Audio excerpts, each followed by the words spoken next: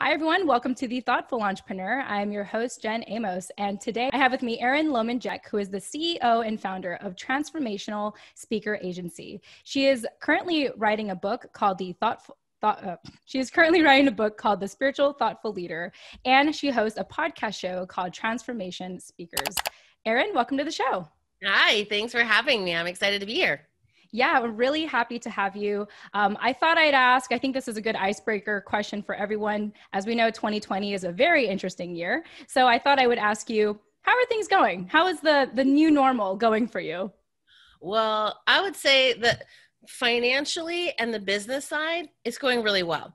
I've started three new streams of revenue in the time that we've been doing this. Wow. The hardest part, I think, is now I'm homeschooling. And I'm not talking about virtual school. I'm talking about official homeschool. So trying to balance having a 5 and a 12-year-old, getting all of their homework done and all their stuff at the same time running a full business. So yes, that part of the balance is a little cockeyed, but I'm hoping that as we get through this, we can get a new normal. Oh, yeah, absolutely. So before the pandemic started, were you homeschooling, or has this been a new thing since? It's all new. I did like the total help. Who knows anything about homeschooling in my Facebook? Oh my goodness. Yeah. One of my cousins, or two of my cousins actually were homeschooled growing up because they were a military family. And, it's really hard to establish that social group and everything when you're moving around so much. And I just know that there's this huge community of mothers who really see the value and benefit of homeschooling. At the same time, if you are a business owner, it really is a lot to juggle. It really is, because we all know nowadays you're gonna see like kids walking in on Zoom calls and like different things, right? We all become, that's like a new normal. It used to be like, don't come in here. I'd look at the door like, and I just put my hand up like, no, go out now. But now it becomes a new normal where they're coming in and out, and people actually, because this is what I love about what we've created. Is it actually creates more intimacy. You get to see me when my kids do walk in. I give them a hug, I give them a kiss. I usually say hi, and they get to participate and they walk out. That is the new normal. And I think you get to understand me a little bit more when you see me with my kids. You see that I'm the same person I'm on stage, the same person I'm with my kids. It's just always me. And so that part gives you that deeper layer of knowing the other people. And I think that that's what the, going online has really done for all of us.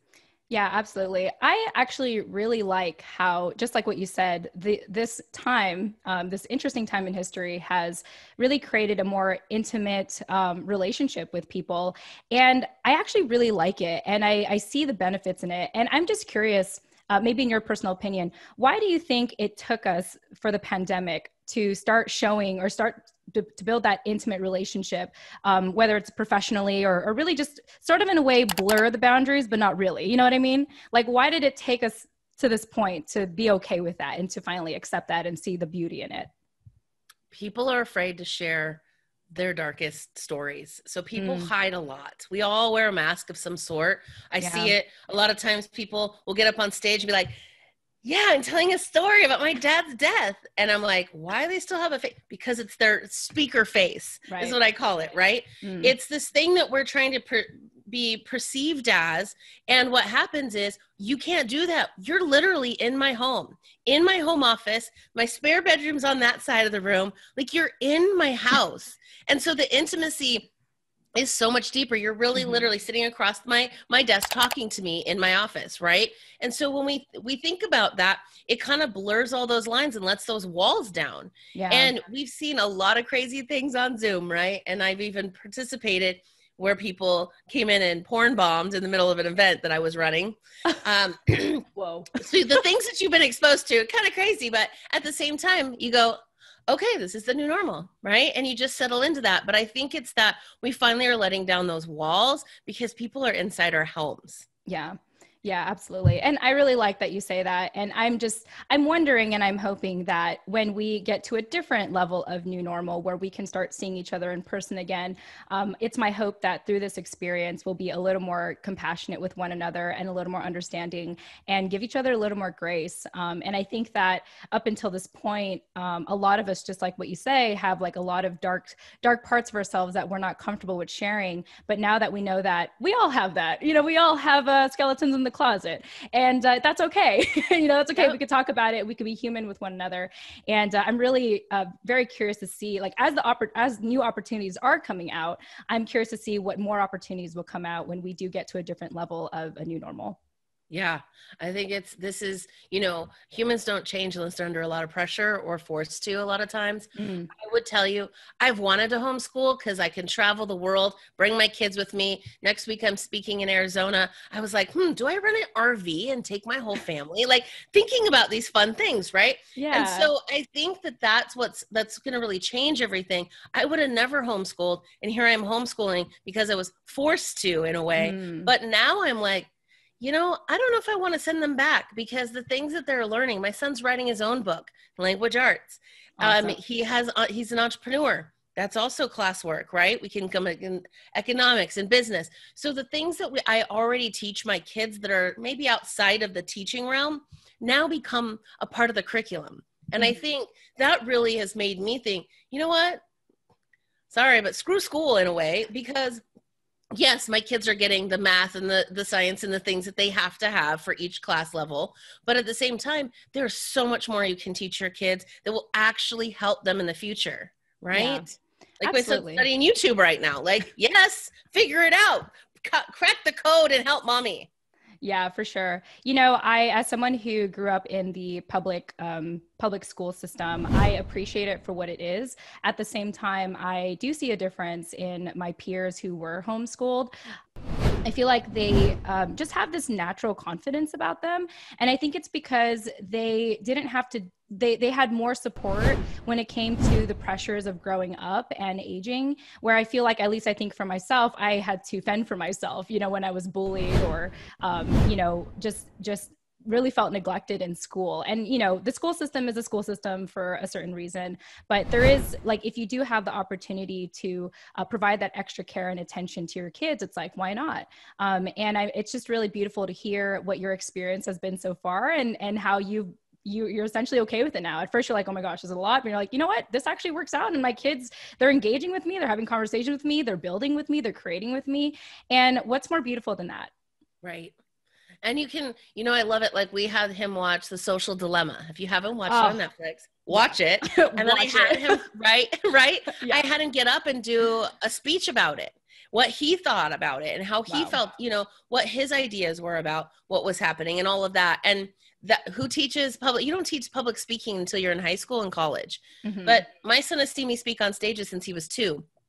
He got on a stage. I think there was 500 people in the room. He's like, Mommy, can I come up there? And I looked around and was like, do you guys mind? Like, no. He came up and he had the microphone for 5 minutes and he did his little thing. And it was so cute because that is something that they can transfer into, in the long-term road. Right. And so why not teach some of these things that kids might not get until they're in high school?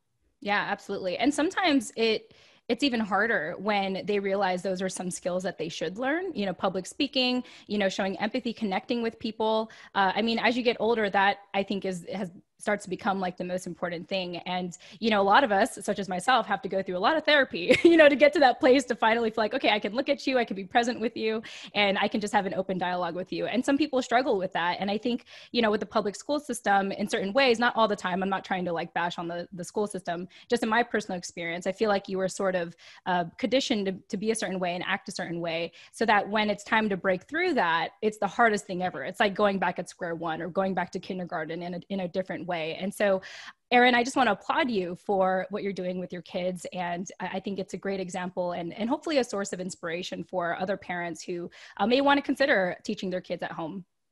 Yeah. I mean, I bought tickets to go to Unleash the Power Within. It's gonna be playing on my big screen TV in my entire house. And I'm inviting my sister's kids over. I'm like, you want to do some of the work that I've done? Because I've done deep work in this area. So for me, I want my kids to be able to do that now, learning their limitations, figuring out if there is limiting beliefs they have, and annihilating them now instead of later. Yeah. So all of that. You always say hashtag homeschool curriculum. I love it. I love it. Well, Erin, let's go ahead and talk a little bit about your life today. I have here in my notes that I know in the pandemic, you created 3 different sources of income, but in my notes here, you've actually a total have over 18 different streams of income. So tell me a little bit about that. How did you do that? If I can get paid for every single thing I do, I will. And the reason isn't about money. Like, I think that's where people get hung up. The thing is, I can't sustain the message if I don't have the funds to do so. Right. And my favorite quote that I say is, you can't be a lighthouse to the world if you can't keep your own lights on. And so we think about how we're serving and getting out there and doing all these things. But if you're doing that, you're totally giving, but you're not receiving. So there has to be that equal pull and push on both sides for you to really do that. And so, I mean, everything that I do, I created a magazine while in the pandemic. I created, I have an event company and a book publishing part of my company now. So now I have all the different pieces that I need, in my business, but all of the people that I serve who have a message they want to create a movement with, they all need these people too. So I'm just teaching from what I do. And that's really, truly always been the way I've led.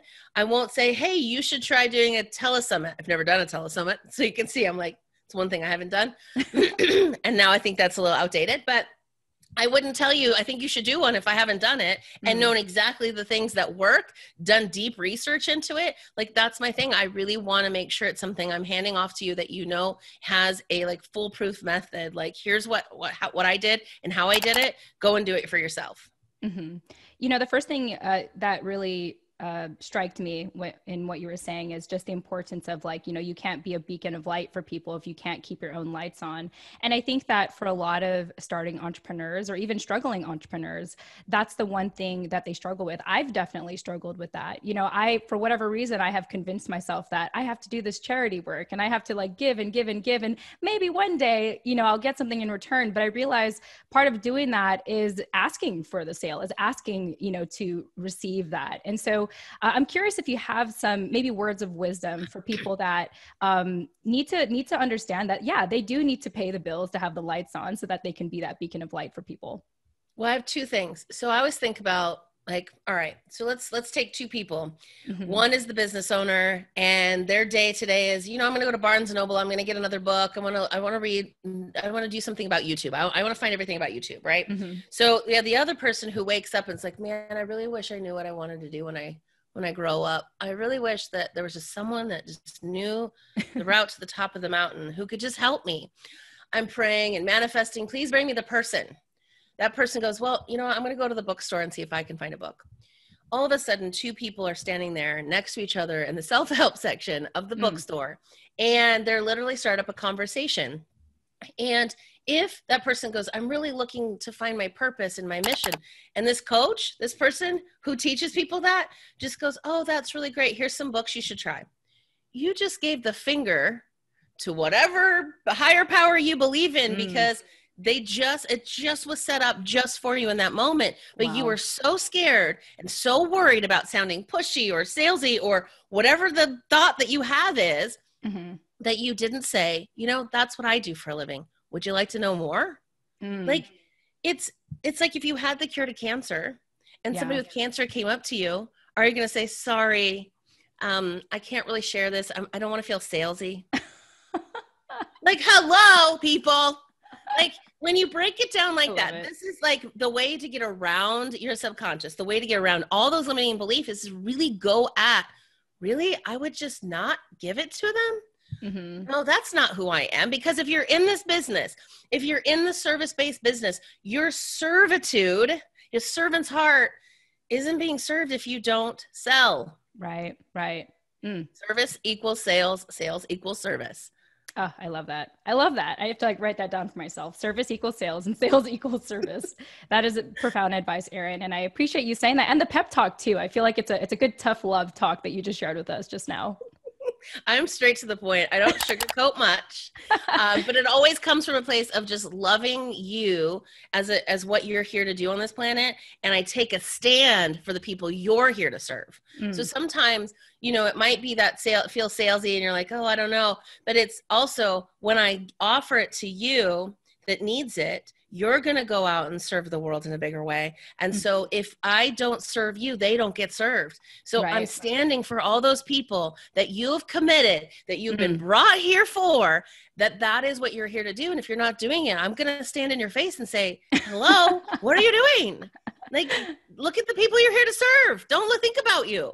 Get out of your own way. I love it. I love it. Well, Erin, I want to touch a little bit on your company, Transformational Speaker Agency. And I could just already tell that you study and practice and teach what you preach. And so tell me a little bit about, what have been the ideal clients or the clientele that you have been working with your company? Yeah. So, we never get a straight shot to what we're here to do in this world, right? Right. I wanted to be a dolphin trainer as a child, did that, went and figured out that all they wanted was a psych degree or a teaching degree. And I was like, well, I love people. Let's do psychology. So I got my undergrad in psychology, decided I wanted to be a therapist. And I had a husband who was in the military, so traveling around. But what I realized is when I sat down across from somebody and they just complained and didn't want change and it kept coming back. I was like, I can't do this.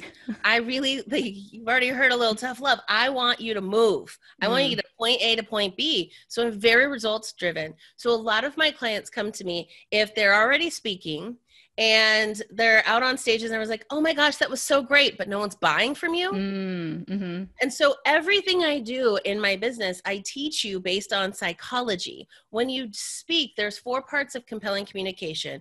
One's nonverbal communication. So everything that you're seeing here on camera, but also on stage. If you show up confident and like the person that you say you are, right? If you're the expert, in the first few minutes, if you're not, I'm going to pull out my phone and start scrolling, right? So if we see that, then it's the vocal tonality. Most people don't talk about vocal tonality. That's the going up and going down, getting louder, getting quieter. That's the pacing that you use. All of those things. If you do that interchangeably throughout your talk, you become memorable. And the reason that is because it unlocks the episodic part of our memory. So you might be able to sing all the lyrics to all the songs that you knew as a kid, but couldn't remember what you ate for breakfast. It's because it's stored in a different place in your brain. And so to become memorable, you got to learn to vocal tonality. And the third piece is storytelling. Storytelling is so deep in the part where you're deeply connecting with the other people. When you tell your story, you're actually releasing your own oxytocin. So it's the feel-good chemical. Then when you tell your story in the way that I teach it, you unlock everybody's story in the audience. I don't care what age, gender, creed, religion, anything. You can connect on being a human. And so we really take those things that we've all experienced and put it into your story.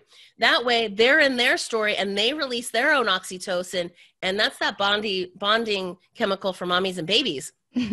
All of a sudden they're like, what do you have? I want whatever you're offering me because you understand me and you know the route to the top of the mountain. Wow. Right? Yeah. So that's really important. And so I have different clientele. I have a full corporate side. I work for Microsoft, Boeing, Amazon, Google, Expedia, like all the big tech companies in Seattle. But I work with a lot of entrepreneurs and mostly women. I would say I work mostly with women because there's a lot of other coaches out there that are great for men. But I really want to help women rise to leadership. I want women to use their voices, be seen, be heard, taken seriously, and moving them to the top because there is a gender disparity, right? So let's abolish that. And we need both sides. We need both sides. The men that look at the bottom line and the people in the room and how the decisions affect them, and the women in the room that think about that, but then think about the company and then think about the community and the world and how the decisions affect that. We need both parties at the table to make big decisions in business. Yeah, absolutely. That just reminds me of I'm like late on this, but I watched Black Panther recently. Mm-hmm. And in the movie, it shows how the women and men are truly equals. And the women are strong, not because they're angry or not because they have something to prove, but they just are. And unfortunately, that is not always the case in real life and reality. And so it's just great to have people like you, Erin, who are serving these women and letting them know that they are worthy, they are necessary, and it's their responsibility to step it up and speak up and speak out and be of service to the community. It is unfortunate that we have to like work through that, but it's great when you do have the tools, I think, to do that. Kind of like how you provide that extra care to your kids by homeschooling them. Like sometimes we just need that extra support, and that's completely okay. Yeah. The great part is when I do this work, so somebody might hire me for speaking, but Mm-hmm. let me just tell you, that is not all we do, because there's a lot of the limiting beliefs and the self-sabotage things that come Yeah. up. And so I always say, if you're a coach, don't have a program shorter than 3 months, or at even 3 months. It should be no shorter than 6 months, actually, because about the 3 and 4th month, we have our major breakdown. So if I was coaching you, Jen, and you can facade for a while, and then if things aren't working, you're going to go sideways and have a breakdown. And then we can go back and say, okay, what was it that derailed you? Because it's Mm-hmm. probably derailed you before. So let's Mm-hmm. examine it so you don't do this again, right? And Mm-hmm. that is the most important thing. There should be that breakdown in there. I've done inner child work. So I've done deep stuff with my therapy background that I bring into helping people get their voice out. Because there's so much, like you said, school kind of tells you to numb it down, be quiet, stand in line, put your hands to yourself, don't make a noise, don't stand out, like all Right. of that, right? And so we've all taught to be so much quieter, and other cultures teach you that even more. You're here to be seen and not heard. Don't speak up. Only let the elders speak. All these different things that we're Mm-hmm. being shackled by, that I have to help unleash so that you really can share the message that you're here to share with the world. Preach. I love it. Erin, thank you so much for your time. I feel like we only scratched the surface to just everything that is going on with you and how and the many ways that you can serve people. Before we go, why don't you just share some parting advice to our small business owners and entrepreneurs that are aspiring to, I don't know, maybe build 18 different streams of income or just, be successful overall? What do you want to share with them? So 2 things. So my thing is, you have to learn how to really convert from stage. So I definitely have a freebie I can give away that teaches you how to build more of that know, like, and trust, so that when you are on stage, you've already built a lot of that. So when it comes to the sale or the offer, they're already waiting for you. Mm. Right. And so that's really important. People think, oh, you speak, so you just show up and speak and then that's it. I was like, no, there's a front load that I do and a back load that I do that really helps you close 10K from any stage. So if you want that, that's actually the website, 10kfromanystage.com. There you go. So you can get that. The thing that I think is the most important, since we all get into these thoughts about who we are and what we should do and how we should do it, the one thing that I do that I think is different is I use my future self. So my future self is ELJ. She's a $40 million company. She's sat under the trees with Oprah. She's a New York Times bestselling author. She's already done it all, right? Mm. So when I'm stuck in my business, I pull her in and ask for her advice.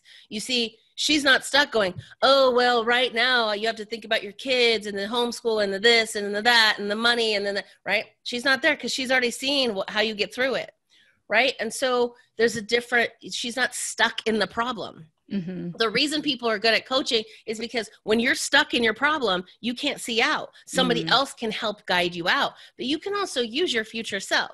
The Mm-hmm. other thing I use my future self for is borrowing her confidence, because a $40 million company owner walks around a little differently than someone with $1 million company, right? Yeah. And so when I'm going for a big ask, if I'm asking to be on someone's stage that's like, whoo, scary for even me, I use her. I'm like, I just embody her and I use her confidence to go and ask for those things.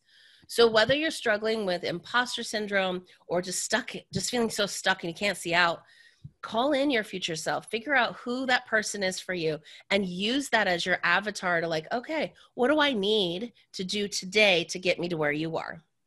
Powerful. Right? I like how, for me, I feel like I was always coached on how to connect with my inner child, but this is the first time I'm hearing to connect with your future self. So, Erin, thank you so much for that. I know that a lot of people are going to walk away with inspiration from our conversation today. With that said, thank you so much for your time. It was an absolute pleasure having you today. Yes, thank you. It was fun. Yeah. And to our listeners, again, this is Erin Loman Jeck. She is a CEO and founder of Transformational Speaker Agency. She is writing a book right now called The Spiritual Thought Leader, and she is the host of Transformation Speakers. If you want to learn more about her, check out her website at erinlomanjeck.com. With that said, thank you all so much for joining us, and tune in next time.